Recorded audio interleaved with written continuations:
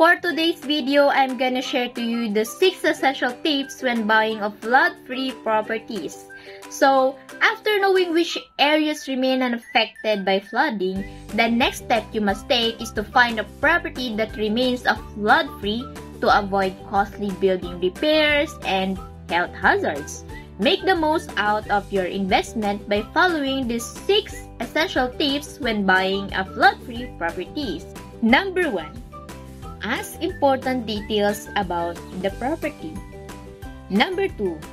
Avoid coastal areas and riverbanks. Number 3. Check the area's drainage and flood control system. Number 4. Avoid low-lying areas. Number 5. Be cautious on high ground. And number 6. Consider investing a condominium. You should consider investing a high-rise condominium building because it's safe from the flood. You can also have everything that you need in one place because most condo already have restaurants and convenience stores. You can avoid floods if you choose the right location for your property. Be sure to consider these flood-free locations in the Philippines for your next real estate investment.